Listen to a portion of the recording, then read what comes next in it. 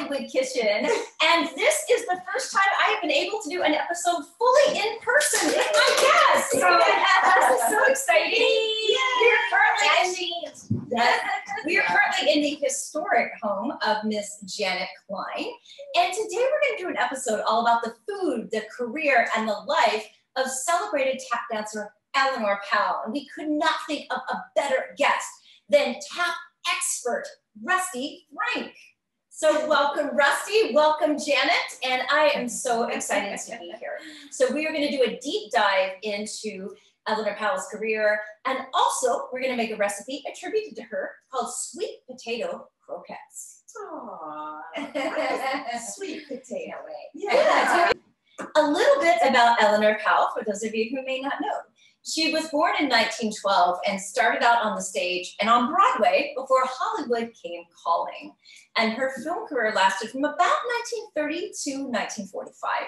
She was married to actor Glenn Ford, who was famous for his many co-starring roles opposite Rita Hayworth, and they had a son named Peter Ford. So Eleanor left the screen for quite a while to be a mother, and then eventually she returned to performing and had a show in Las Vegas. So that's a little bit about her life, but we're going to explore her life, her career, and a lot of stuff today on Hollywood Kitchen. Yeah, and I would like to just add one thing. Is that okay? Yes. Oh, sure, of course. When I was growing up, I always heard Eleanor Powell described as the best female tap dancer, and that always upset me. Because I thought, well, she's just one of the best tap dancers. Yeah, why does it have to be this female? So I want to say that Eleanor Powell was simply one of the best tap dancing performing artists of the 30s and 40s. Period, end of story. Yeah. Because we can say those things now. Yes. So should we start cooking now? Yes. Ooh, but potato croquettes. Sweet potatoes. Sweet potato croquettes. Yeah. Okay, let's do it. Okay, we are going to make Eleanor Powell's sweet potato croquettes, and here are the items we'll need to do it. Okay, we have ½ teaspoon of nutmeg and 1/4 teaspoon of cinnamon mixed in this handy thing. Then we have, let's see, 2 tablespoons of brown sugar right here. We have a pinch of salt. We have, let's see, 2 tablespoons of finely chopped, shredded for you. coconut. Look at that, finely shredded. Very nice. A yolk of 1 egg. I'm not going to tip this too much because it will spill. And we've got 4 large sweet potatoes that have been boiled, cooled, mashed, and ready for us to cook with. So Janet, you have been testing this recipe for us, and you are the guru of sweet potato croquettes. So walk Rusty and I through this process. All right. So here we go. Take your mashed sweet potatoes, and you add the spices and the brown sugar. Salt. And pinch of salt. All goes in together. And then we mix this up. And so it is a little bit of a messy thing. And in the meantime, while we are mixing and roly-polying with our croquettes, I'm heating some canola oil In the background right there. on the stove. So as soon as we get a few of these little croquettes going, then I'll put it on the stove. And Janet, you had mentioned that after you mashed up the large 4 sweet potatoes, that you put it in the refrigerator, which kind of helps firm it up a little bit and helps with the cooking process. Because it is a little gooey, But but it's fun. And you know what I realized? At first when I saw this recipe, I thought, oh, she must have been a Southern girl, because this sounds like a Southern dish. But in fact, she was born in Springfield, Massachusetts. So there. So in a way, it's a little bit like a potato lucky. It's a like that, but it's a sweet potato with Is that brown sugar breaking up? spices. Yes. Okay. There you go. Okay. All right. So We're then- ready to go. So now you're going to take some and All right. So How do you do want to do the first? She says making these into little cylinders is best. Okay. All right, so Oh, you that's take your nice. roll. The first is Roll it in the flour. Okay. And then into the roll it egg. in the egg. so and then since we're doing an Assembly line. ooh, it's all gooey. I know, right? This is Okay, and then I roll it in one more time in the coconut. yes. Breadcrumbs. And Okay, So Janet, are you gonna go over to the stove and start? Yeah, Doing let's these? let's Okay. do Okay. let's just So we'll roll take these a- babies. Oh, More. okay. Okay. Oh, maybe I could do it like this and cover it in flour from above. Okay. Yeah, it is gooey. Please wear an apron and get ready for a lot of messiness. Right. Here we go. And if you have toddlers, get them to help you with this. It'll be extra fun. See what sticks. It will take you about 2 years to clean your home. Let's see. Okay. So yeah, this ends up being kind of like a little sweet potato pie. We're kind of running a little low on egg. Is that okay? I think we're there, We're girls. almost there. Oh my gosh. Okay. So to tell you the truth, this is a half a recipe. So this was 2 potatoes. Okay. Because I like I said, I made it before, and it could have fed an army. Some of these recipes are just outrageously large, and for those of us who like have smaller households, it's definitely good to reduce the recipe. Yeah. Sure. We'll have a big cocktail party. Yeah, there you go. Well, eventually I would love to do Hollywood Kitchen dinner parties and have like a big dinner party with tons of people cooking tons of stuff. And I've got a vision for the future of this for sure. But the pandemic kind of changed my game a little bit for the time being. Yeah. Yeah, my head. Okay. So I'm ready to go. Okay. I'm ready to take some little babies to the You take them Yeah. away. All right, here we go, and Rusty. make more room for you to do this. So hold on. Okay. So the oil is heated, and I think she said something like, if you have a thermometer, she makes a note on the temperature. But I just have a cast iron skillet, Nice. and I do not have a thermometer for it. So, but this works. Okay. We'll just have to eyeball it. And I've got, if I could get the coconut back. Yes, one. And then I'm just gonna put these in so they're all going. Fun. All these layers of rolling. It is fun. You've got a big thing of flour all over the side. I know. This You need This some. is I do. Put some there. Like we're working, it's like I'm very theatrical. The effort must show, right? The effort must show. I can only imagine that if this were in a movie, they would, put a little makeup. Sounds good, girls. Oh, it does. I wish we had smell-o-vision. Every episode nearly of Hollywood Kitchen, I have longed for smell-o-vision. It would be so fun. I think, one of the challenges so far has been to get the coconut to stick. Yeah, It's not really I'm noticing sticking. Now, that. it doesn't. It's light coconut, so you don't okay. need to. Oh, all right. So now I've got all this nice goop left. So I'm going to bring these over to Janet. All right, and Janet is hard at work at the deep fryer and the cast iron skillet. Oh, And very soon we will have the final product. Oh my God. I'm sort of starting to turn them a little bit. Yes, we Just hold for me 1 second. I'll make room.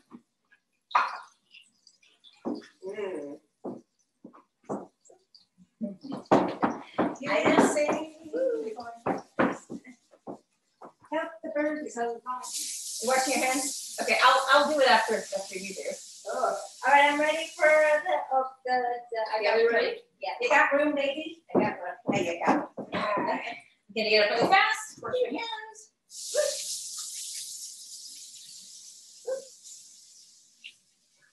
All right. Great. Can we? You know what? I wouldn't. I'll tell you why. Yeah. One of the things about this is that the coconut starts to burn and turn into black. Right. Wow. So I wouldn't strew it with a lot of extra coconut on the top because it might start to be a burnt That's a coconut really good flavor thing to realize. in the thing.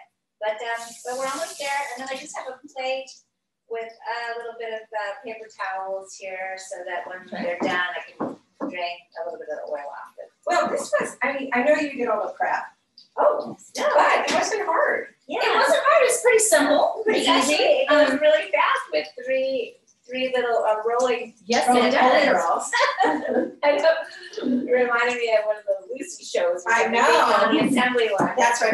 We were the Yes, yes. Well, I like to make things that are not hard because I'm still learning to cook, and I didn't want to start the show doing things that were super, super complicated. So it's good to kind of take things in steps and learn gradually. And it seems just like assembling, cooking, and then parting. Yeah. And so she says to serve this with a little chopped parsley or lemon wedges. So I have that ready to go. Oh, very cool. Very cool. You're beautiful. Can you name this style of plate? Franciscan ware. Oh, that's beautiful. Desert rose. Desert rose. Love Look how that. cute they look, right? They're adorable. Oh, I wish I had a camera to like see. There they are. Sizzling away. Boy, that looks delicious and smells delicious. Now, what I love is that this is an Eleanor Powell dish, and you can hear the rhythm of the sizzling. Listen, So listen, folks. Fascinating rhythm, you got it on the go. The rhythm of the sizzle. First of all, everybody show their beautiful. These are so fancy and beautiful, and Janet Klein's. Aren't they gorgeous? Oh, actually, I flipped it over to see where they're from, but I don't have my glasses on. Oh, I I have my contacts in and I still can't read it, but oh well. L'On Bijou. L'On Bijou. Okay. okay. But Germany. here is what the final product looked like. Isn't that pretty? These are gorgeous. They look delicious. And I, for one, am very excited to try one. So can we do that? Yes, dig it, girl. Oh, they break right apart right when you step into them. Oh. Want to go for another? Sure. Sure. Okay. Here we And I go. say a little bit of lemon is good with this. So Okay. give it A a little squeeze. slice of lemon. All right. And Okay, and let's as we see. say, happy tapping. Bon appetit. Good. Mm. Oh my God. Oh my God. Oh my Yay! This is a winner. God. This is a winner. And it's got sizzle. It's got sizzle, it's got rhythm, it's got everything. I would eat this at Thanksgiving. That's like an alternative Thanksgiving potato, but I'd eat this anytime actually, not just at Thanksgiving. I think all those flavors, they're really coming through. Yeah, the first time I did it with little chicken and okra, because it just seemed like a southern belle kind of dish. But you can taste the cinnamon, right? Nutmeg? Yeah, I love the lemon. Yay! This is a chorus of flavor. It is. It really is. It's surprising because you're just looking at it and you know it's a sweet potato, but all those And people do flavors. yam things, but they don't often. I mean, I've never had a yam dish with coconut. Mm-mm. So, Oh. kind of make you like. This is very, and it's lighter than you would think. It's kind of got a lightness to it, for sure. Yeah, almost a puffy quality. I never thought I would talk about sweet potato.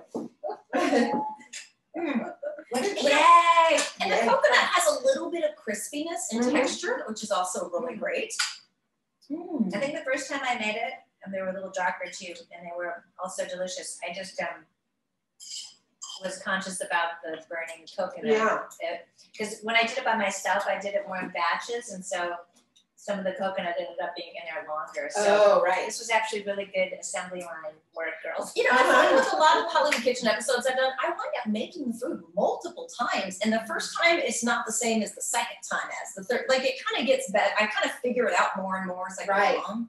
No. Yay. I think this actually might be the first time that I've ever eaten on camera. This is what I'm gonna find out. My mother had this saying all the time when I was growing up. I had horrible table manners. You know, I'd be like this, yeah. And she'd say, "Honey, someday you're gonna be out with a nice young man." It was always that, a nice young man. So you have good table manners. Let's see what kind of table manners that nice young man has. Yeah. Well, all right, girls, where are we? So this is delicious. Ladies, thank you so much for joining me today on Hollywood Kitchen. This was a delightful episode. And it was really delightful because it's in person. Yes. So Janet, follow my lead. Yay! And please stay with us for more food, fun, and film history coming to you from Hollywood Kitchen. Thank you for bringing us together. Well, I've got some Eleanor Powell goodies here. That's it. It's so exciting. So over the years, somehow, just through connections and luck and friends, I met Eleanor Powell's son, Peter Ford.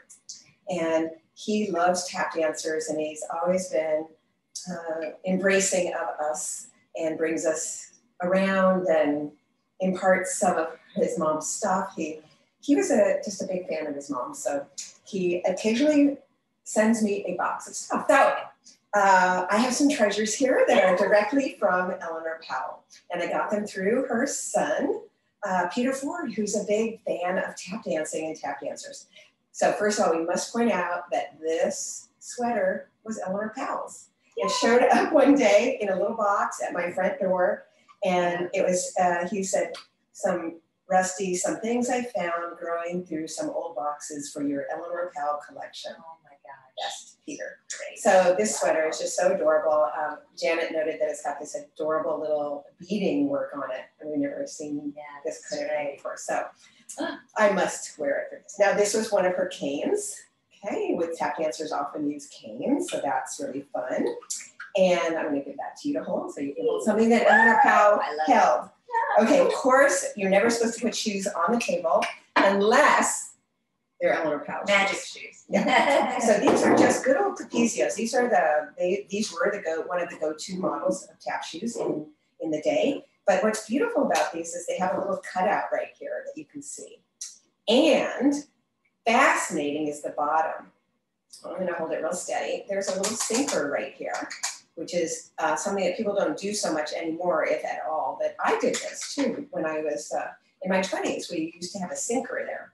And then it's got the Morgan tap, which was a very popular tap to use. That's what my teacher, Louis Dupron, used. And then it's got a plate here. So this will give her even more sound. Most dancers put rubber right here, but she put this plate, and I didn't get to ask her why, so we'll just assume that it was for creating more sound. You can see how reinforced this shoe is. I'm going to point out it's got a heel brace right here.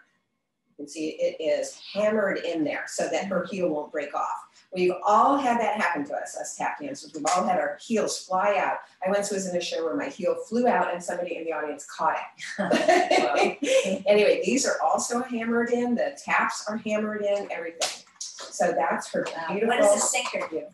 It's just a tap sound, that's all. It makes a different sound, okay? Rather than a solid tap there, which is usually, this is the tap here on the front. Usually there's an equivalent on the heel. But this was, many people used to do that. So we'll put the taps here.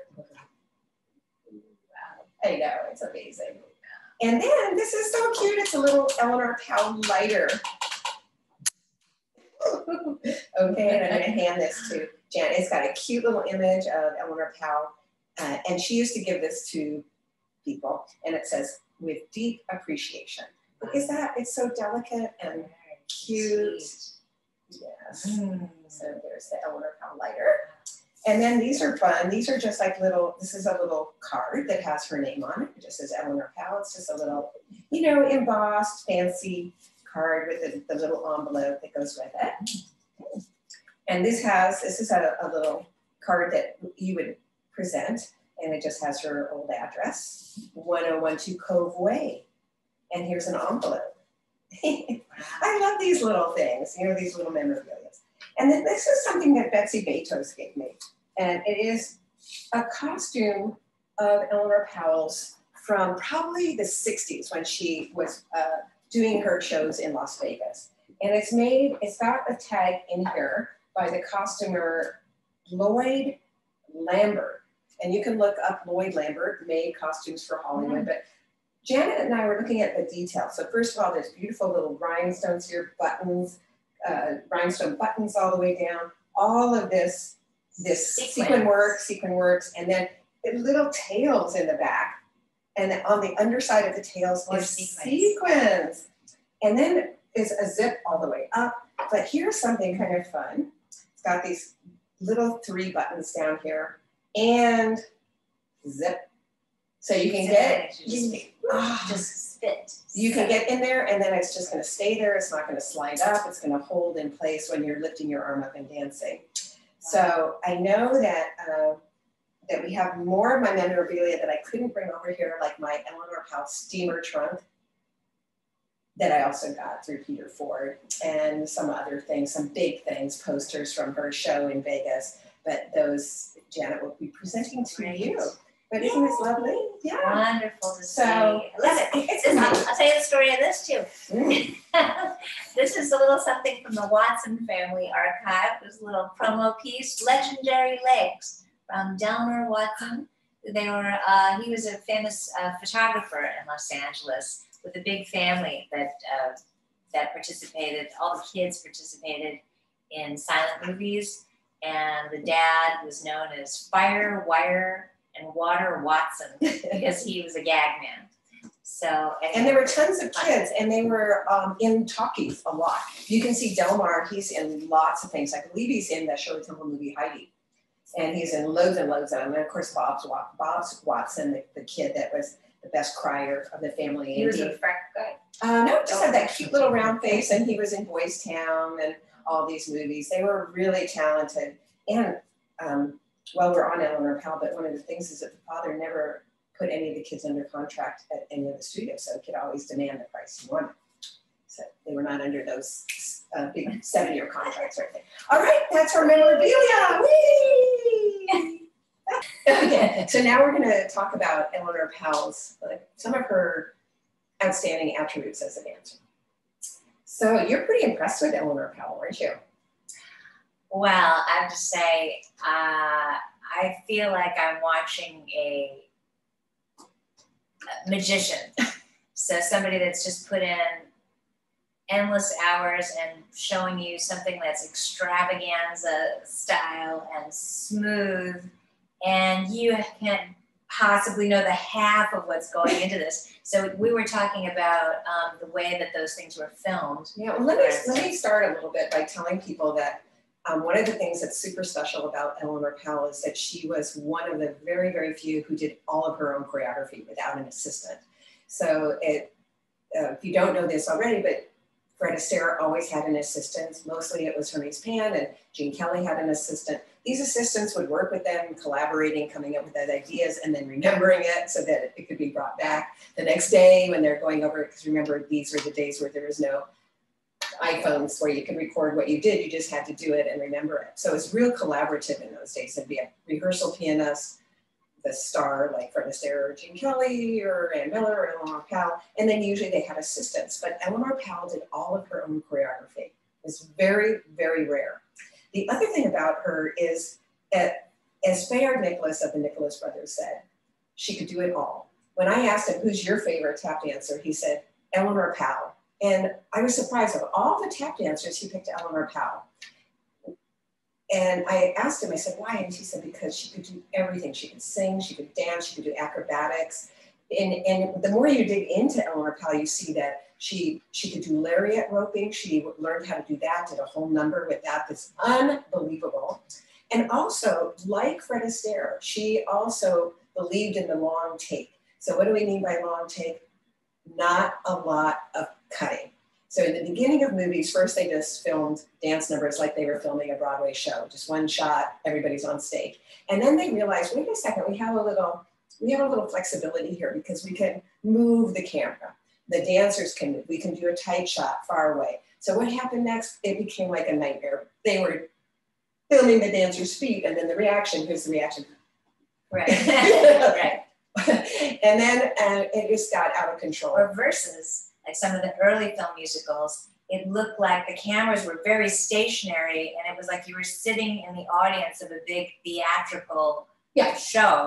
And so they were very static and distant. Yes. And so you can tell that things developed from there. Yeah. So anyway, as we were saying right there, was that's when the dance started getting revolutionized. And by who? By the artists. So Fred Astaire was the first, so we know of, who said, no, I want one shot head to toe, as little cutting as possible. I think after he saw one of the first films, the second film he was in, which was Flying Down to Rio, he saw all these cuts to reaction shots to feet. And he said, no, I want it to be like you are in the audience watching it, but let the camera move. So again, this collaborative effort. Well, Eleanor Powell is the same. If you go in and look at her numbers, you're going to see very few cuts. As a matter of fact, you kind of have to go like this, hold your eyes open to even find the cuts, because they're so few and far between that if you blink, you might miss the one or two that are in the number.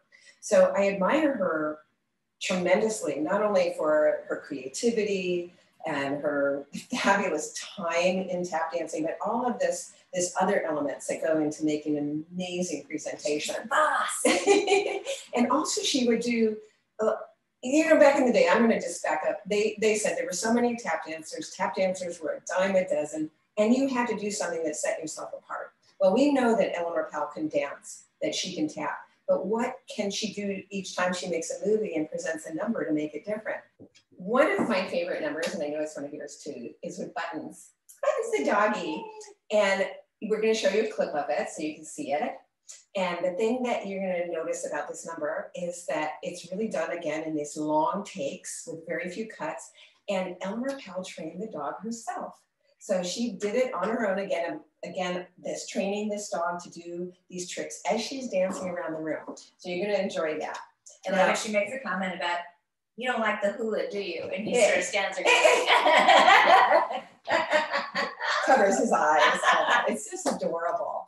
Yeah, you get a sense, and I think that that's something that we agree on, that she just comes across as such a genuinely nice person. And everything that we've ever heard from anybody who knew her, that she was just that, just a kind, nice person. Another thing that I like to tell everybody is the complexity of filming these numbers. And because you don't see it, you just, as Janet says, it just, almost a problem is that she makes it look so effortless. You may not be aware of the hard work that went into it. Okay, so just one of the things that is interesting is how the dubbing process works. And most people don't know about this, but when they do a big production number, they can't record the audio at that time because the dancer is moving around so much. So nobody can follow and run around the set with a big boom microphone. So they actually have to put in the audio of the taps after. And so the process is, from beginning to end, I'll keep it real short and sweet, is that Eleanor Powell would have been working with a rehearsal pianist as she's making up the number. And this rehearsal pianist then they'll bounce ideas back and forth. They have this song they're supposed to do, let's say Lady Be Good or Fascinating Rhythm, and they create this sketch. This rehearsal pianist then meets with the orchestrator and explains that this is where the trumpet should come in, and then she wants a big drum right here or whatever. He then relays that to the orchestrator. Then the orchestrator makes the orchestration, and then the orchestration is brought to the orchestra, and then they record it. Now, this recording is then used as a playback for when filming is done. Okay, so then as they're filming it on the big set, this is played, and then the dancer and everything is filmed to this playback. Now what happens? Now the film has to be cut together. Oh, and at this point, you may notice that if you look real hard, you're rarely going to see the dancer wear tap shoes because they don't need to. And taps on shoes can be notoriously slippery on floors. So they can, you don't want to take that risk. So they would just wear a shoe that they would be wearing with that costume. Then maybe 3 weeks later, 4 weeks later, the film is all edited and cut together. And then the dancer will go into the recording studio. And this recording studio would have a place for the film to be projected. The dancer will have headsets on that will be hanging from a grid above. They'll be on a floor that has microphones all around it. And then they will have a click track, and the music will start, and then they have to replicate what they did on the screen. However, without any turns, without taking their eye off the camera. So if they had done one thing where they went, they couldn't do that when they were dubbing it because they had to keep the eye on the screen so that they would see when that turn was finished to make the right sounds. So it's really tricky. And if they were dancing on different surfaces, like she might go from a drum onto a chair, onto a pool deck, and all those sounds have to be like the sound that she's dancing on. So in this dubbing, they would have all these different things around. Foley. Yeah. Wow. And so that was also something that they had to work on real hard to get the best sound for taps. So you can see it wasn't easy, but they made it look easy with their, as the old saying, hide your hard work behind your artistry. I know that she started in ballet, and so that's also seems something that really comes through. Okay, because this is a fascinating story. So she started in ballet and acrobatics, and she was trying to get into Broadway shows, and she could never get, she would audition and she just wasn't getting in. And they said, well, you've got to learn how to tap dance. And she kept saying, I hate tap dancing. I hate it. And then they said, you've got to learn it. Nobody quite understood why she hated it. I hated it. And so she signed up for a series of 10 classes with Jack Donahue, as I understand it, who was one of the premier performing musical comedy performing stars of that age. And she signed up for the lessons. And after the first class, she didn't come back. And she was already known around the Broadway circle. So he called her up and said, why didn't you come to the next lesson? And she says, well, I just hate it. I hate it. And he says, but why? You should come back and do it. And she said, I just hate it. And he says, wait a second. You come into the studio with me and I want to see what's going on. And so she came back to the studio with him and he said, okay, show me what you learned in that lesson last week. And so she did the step and he said, okay, I'll be right back. And he went into the other room and he brought in sandbags, which he tied to her, and then she could do it. And what it was that she had so much lift from ballet that she wasn't grounded to do the taps. And the minute he anchored her to the floor, that changed everything forever. So thank goodness for good teachers, right? So, and from then on, she learned the 10 lessons and began teaching the classes, assisting, and then the rest is history. She got into the Broadway shows, and we know her as a tap dancer now. We don't know her or think of her as an acrobatic ballet person, though she was equally adept at those dances. So that's one of my favorite stories the thing that comes through her style of dancing is that she does these balletic turns that are like nobody else. Yeah, they're amazing turns, and she holds her hands like this, kind of down like this, little paws. It's so cute. It's uniquely hers style. Yeah. Yeah. So great. One other thing that I wanted, because I know we can show this too to everybody, is how hard some of the numbers were to film. And one of them is a number called Fascinating Rhythm. And she is dancing with a series of boogie woogie piano players. And they're fabulous. They're all one by one beating out this rhythm for her. And it's just solid boogie woogie. And she's tapping right next to them. And it just looks like one beautiful number. But somebody was on the set filming it because it was a technical puzzle to do this. Because as you can watch these, they put it together side by side. You can see that as she's tapping, they're pulling out pieces of the stage. And there's this, it looks to me like 100 crew running around doing all this because they have to pull out the stages with a piano player on it. She dances over to the next one. Then they pull that one out. Then she moves over to the next one. And meanwhile, the lighting is coming in, the camera's coming in. And she just, you would have no idea by her expression as she's dancing that any of this commotion, because this is all machines, equipment that's all going to, and somebody's, I guess, is saying, okay, let's move in camera number 5. Okay, pull out the stage. Okay, pianist number 1, you move off to stage right. Yeah, and all of this would be happening. She's, so they must have had that playback going real loud. It's so great. Yeah. I love her. She's amazing. And I'm just sad I never met her. And I think of all the people I have met and would love to have met, she's certainly at the top of my list. She's a real inspiration to me. Definitely, because you got to look for Rusty's book, which is all this beautiful oral histories. Yeah. So the oral histories that I did, I started in 1987, and she had passed away already, so I missed her just by that much. And I think this is one of the reasons why I did the book, because that generation of dancers was just starting to go. I know that you got Buddy Epson and his wife, Velma. Actually, that's his sister. Oh, did I say wife? Yeah. His sister, Velma. Yeah, who were in a lot of the movies. Yeah, they were in, he was in several movies with her. But Vilma was in the Broadway Melody of 1936, and they do that adorable sing before breakfast. The bird is along before you eat your buttered toast. Sing a song, something like that. Yay. Okay, now we are going to go through a PowerPoint deck, and Rusty's going to kind of take us through these slides. Yeah, I've always loved this one. For some reason, there were always these portraits of dancers on rooftops. There's some of Fred Astaire on rooftops. So this would have been on the rooftop of one of the studios. Okay, we can advance. Oh, this is from the Rosalie number. It's so beautiful, that set. She comes down this giant staircase of drums. Always her costumes are so beautiful. All right. Oh, just how can you get more deco than that? Oh, it's beautiful. Yeah, okay. This has always been one of my favorites. I actually have this framed in my home right next to my Eleanor Powell tap shoes. I love this. I love that costume. I think here's an opportunity for everybody to look at her lines.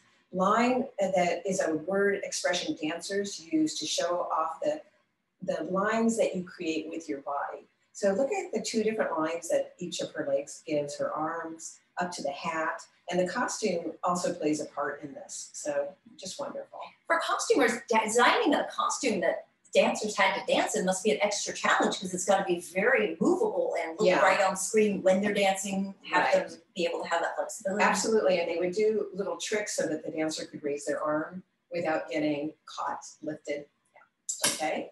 Did you design her own costume? I don't know. I don't know. And this is, look at that bolero jacket with the fringe. That's just so great. Yeah. And then adding more excitement to what's already an exciting number, just having this fringe on her little shorts. And fringe seems to dance with the dancer. Exactly. Yeah. And there's an example, a little bit of her acrobatic ability in this number. And she does a lot of that sort of thing. But she was famous for this one move where she would do a back bend and tap the ground with her hand. Yeah. I kind of wonder if she had cartilage or her whole body was cartilage. No, she had years and years of practice. That too. That's what she had. Okay. Yeah, just the best sheet music cover ever. Oh, all right. Gorgeous. And there's that kind of a similar move pose. All right. Well, Janet Klein, and I love this number because there's Gracie Allen with her ukulele. Oh, hey. Yeah. I'm on my merry way. Now, here is something I want everybody to look at really closely. In the top picture, you see Eleanor Powell's shoes. They're on a glass. You don't see the glass right now, but there's a glass that she's tap dancing on. It's like they're going over to Honolulu on a ship, and that's just a windbreak, a glass windbreak. But she taps on that. And you can see the shoes she's wearing here don't have taps on them, they have wood soles. And I believe that's a wood sole shoe, and those were common also with Bill Robinson and other dancers. Also, Ruby Keeler wore wood-soled shoes so that they could make sounds with their feet. Using them. I'm always in awe watching these films of these dancers, especially on the big screen. Yeah. It's so impactful. Okay, next slide. Oh, just the best number of the two of them ever.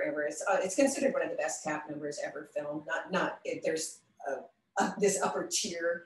And this would be on that upper tier, like the Nicholas Brothers from Stormy Weather. Yes. And but this is just a beautiful number. And what a nice poster. Here we go, next one. And again, this is from the same movie. They only worked together once. And that dress is so lovely. It's just, it moves with her dancing. It's so much more material than if you just see her standing in it. You can't imagine how much material is in it until she starts dancing and how it floats. Begin the Beguine number. They do another number in the movie together, which is called the Jukebox number, which is very, very popular amongst tap dancers, and many tap dancers have recreated both of these numbers.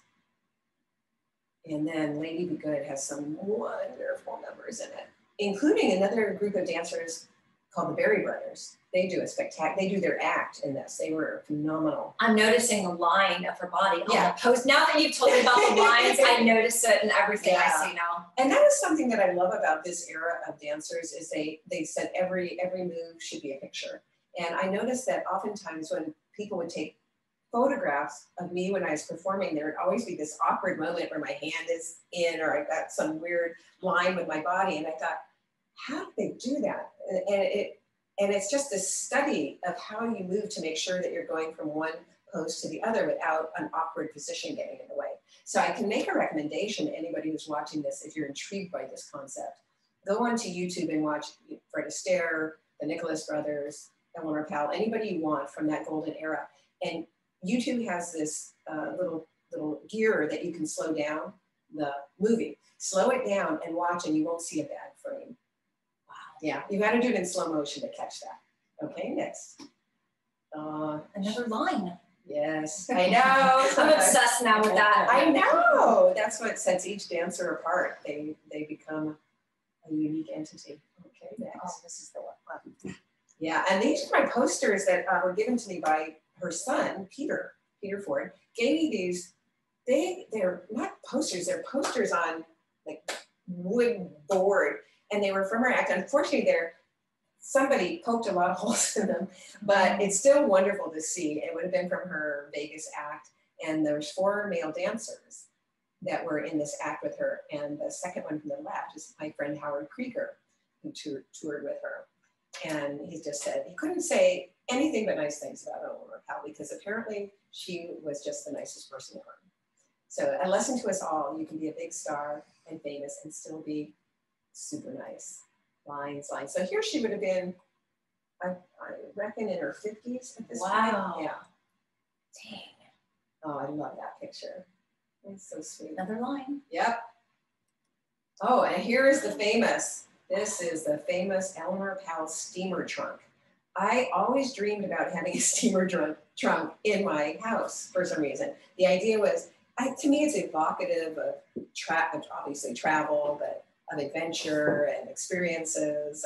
And when I had this opportunity to get this, and it was, Peter Ford was selling a lot of his mom's and dad's stuff in auction, but he let a bunch of us tap dancers know so we could have first pick.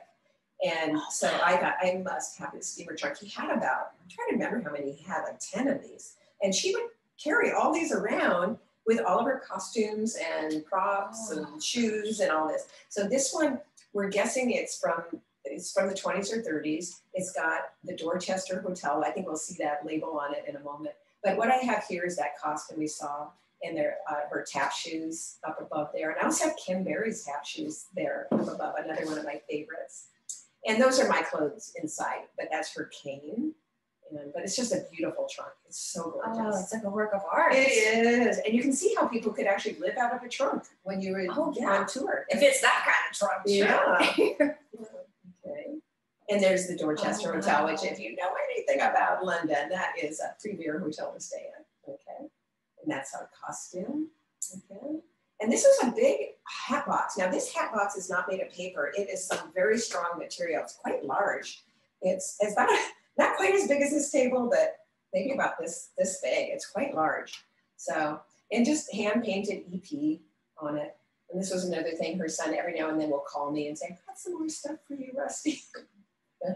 and you don't know this yet, but this was Eleanor Powell's sweater. Oh, that is so I cool. know. This showed up in a box one day saying, "I know this, that you'll appreciate it. Maybe you can wear it." And it fit. Oh my God. Okay. That was meant to be. So Janet, you're an excellent PowerPoint operator. Oh, behind the camera there. It's good to have you my back. trigger finger. So that was fun. Yeah, that was great. Yes, thank you for taking us through Eleanor Powell's life. I love Now, it. I think you did mention the Beguine number. And do you know anything about that?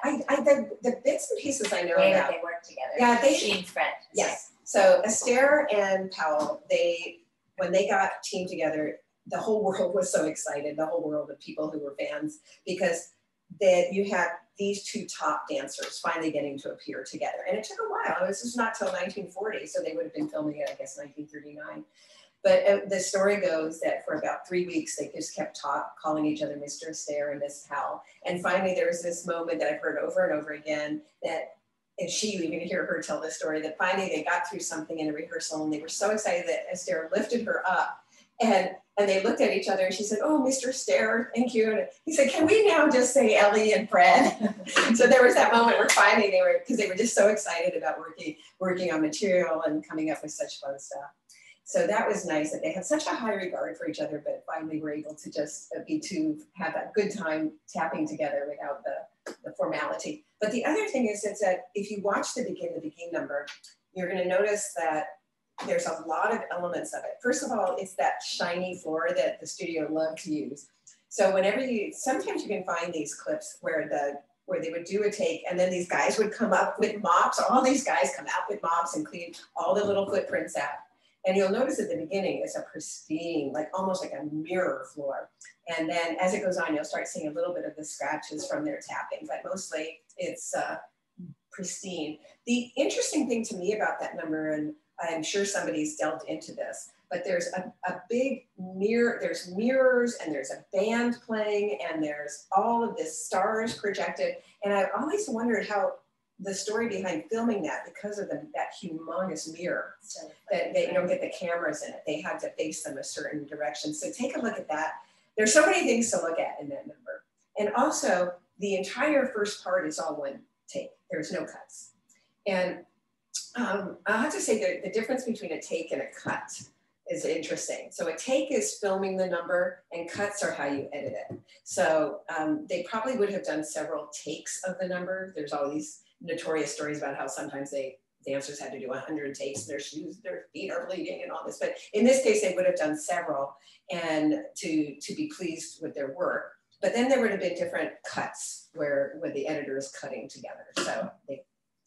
But there was also that story that Eleanor Powell tells about doing this, filming it, and they said, let's do it one more time, because they were both perfectionists. And finally, I think one of them said, look, if we keep, or the director said, if we keep doing this one more time, because they said, let's do it one more time. If we keep doing this one more time, we'll never get out of here. So I love that I think that the two of them just having the same approach to dance, both being perfectionists, both being, what did Fred Astaire call tap dancing? So does it? Fred Astaire said that there's that it's like equivalent work to ditch digging. Yeah. And Ann Miller would say, when we practice, we wouldn't perspire, honey. We would just drip buckets of sweat. Yeah. Oh my goodness. There is something about that number too that just, it sort of speaks to them co-choreography in that they're sort of doing this challenge thing. Like yes. One will do a step and then the other will do, do it. It's what they are doing is people call it a challenge, but it's actually a round.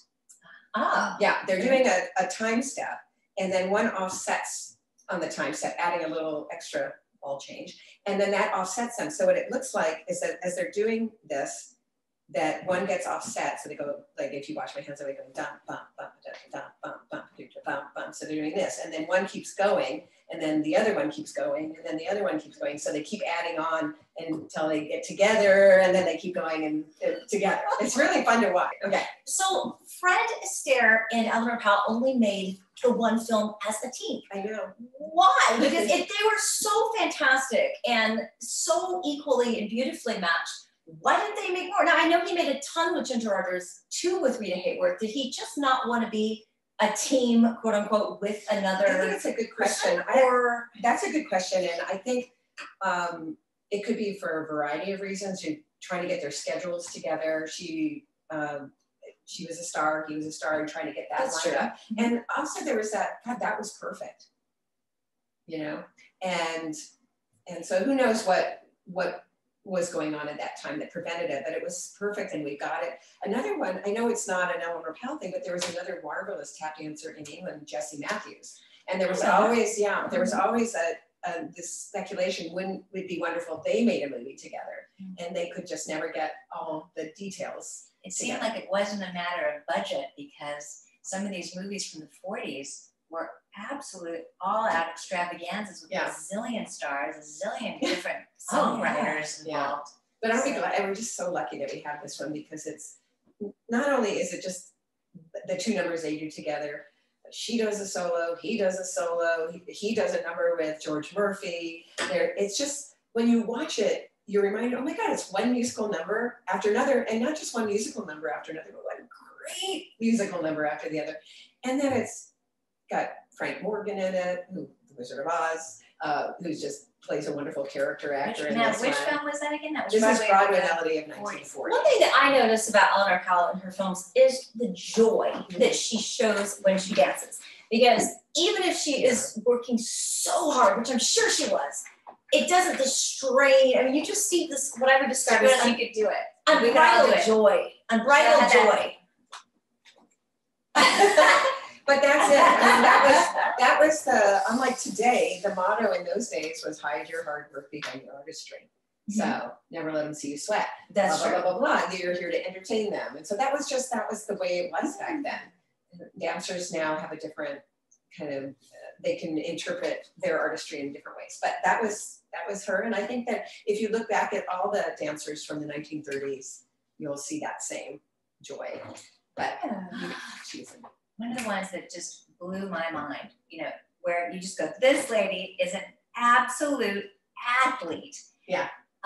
Was the Ship Ahoy number with Buddy Rich, the drummer. Yes, that's one of my favorites. I love that number. And it's just Okay. stunning. All Okay. the feats that she does. Okay, if we talk about this number for a second, let's just. So she's there at on a ship, and there's a swimming pool, and there's all these bathing beauties around the swimming pool, and you have Red Skelton and Bert Lahr standing by, looking adorable in his beret, you know. And there's Buddy Rich in his band, and he's playing drums, and she starts tap dancing to him, and then she goes over and starts dancing around the swimming pool. So she jumps on chairs and is tap dancing. I can't step on a chair. What are you talking about? Jump on a chair and tap dance. So she gets up and down on these chairs and flicks her heels on the chairs. And then she goes over to the diving board of the pool. And there's all these girls in bathing suits, and they're all doing like maybe a little time step or something. And she goes out on the diving board, and they all jump and dive into the pool.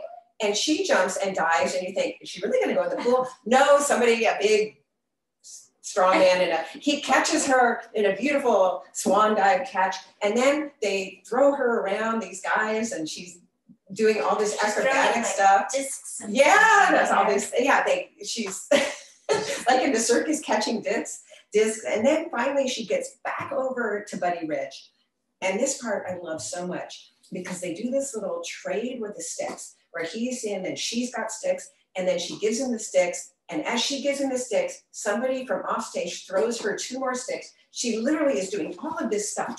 She grabs the sticks, and then they go at the end. And I'm thinking, how many times? And then you just know that's what that was about. You practiced it until you couldn't do it wrong. Well, that's the definition.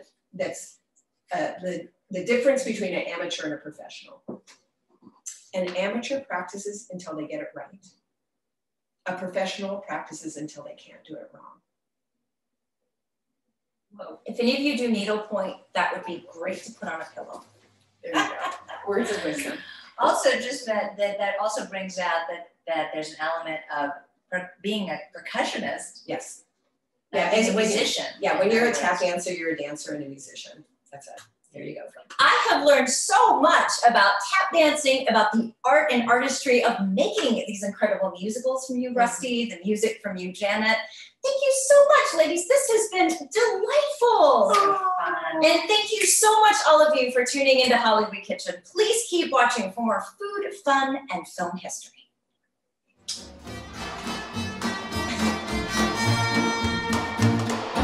When you find that your mind keeps you worried and blue, you can always let your feet keep your disposition sweet. Wanna see what makes me feel the way I do?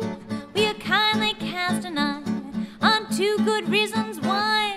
Happy feet, I've got those happy feet. Give them a low down beat and they begin dancing. I've got those 10 little tapping toes. When they hear a tune I can't control, my dancing heels that save my soul. Weary blues can't get into my shoes because my shoes refuse to ever grow weary. I keep cheerful on an earful